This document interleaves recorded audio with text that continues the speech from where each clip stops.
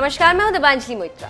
मोदी सरकार ने पहले ही साफ कर दिया था कि जो भी भारत की अखंडता और संप्रभुता को ललकारेगा उसे मुंहतोड़ जवाब दिया जाएगा, चाहे वो चीन ही क्यों ना। मोदी सरकार ने इसी इरादे के साथ चीन को सीमा पर मुंहतोड़ जवाब देने के लिए सेना को खुली छूट दी और अब चीनी उत्पादों पर भी प्रतिबंध लगाने की कार्रवाई कर रही है सरकार।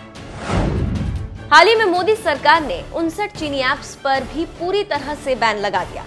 सरकार के इस कदम की अमेरिका भी तारीफ कर रहा है। अमेरिकी विदेश मंत्री माइक पोम्पियो ने मोदी सरकार के इस फैसले का स्वागत करते हुए कहा कि हम कुछ मोबाइल ऐप्स पर बैन लगाने के भारत के कदम का स्वागत करते हैं।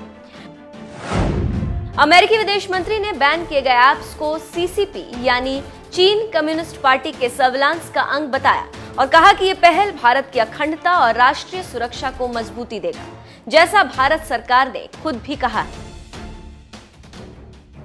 Today, the United States Department of State, along with Treasury, Commerce, and DHS, are issuing a business advisory to companies with supply chain links to entities complicit in forced labor and other human rights abuses in Xinjiang and throughout China. CEOs should read this notice closely and be aware of the reputational, economic, and legal risks of supporting such assaults on human dignity. I want to call attention to recent credible and deeply disturbing new reports that the Chinese Communist Party is imposing forced sterilization and abortions on Uyghurs and other minorities in Western China.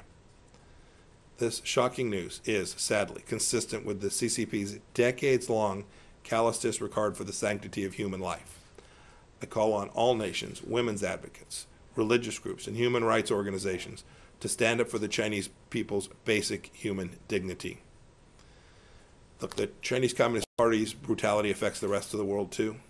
We welcome India's ban on certain mobile apps that can serve as an appendages of the CCP's surveillance state.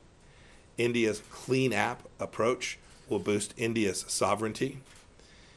It will also boost India's integrity and national security, as the Indian government itself has stated.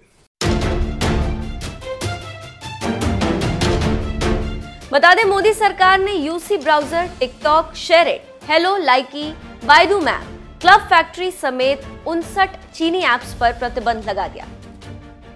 खुद America ने भी 2 बड़ी चीनी कंपनियों Huawei और ZTE पर लगाम कसने की तैयारी शुरू कर दी। यूएस फेडरल कम्युनिकेशन कमीशन ने मंगलवार को इन दोनों चीनी मोबाइल कंपनियों को देश के लिए राष्ट्रीय खतरा बताया।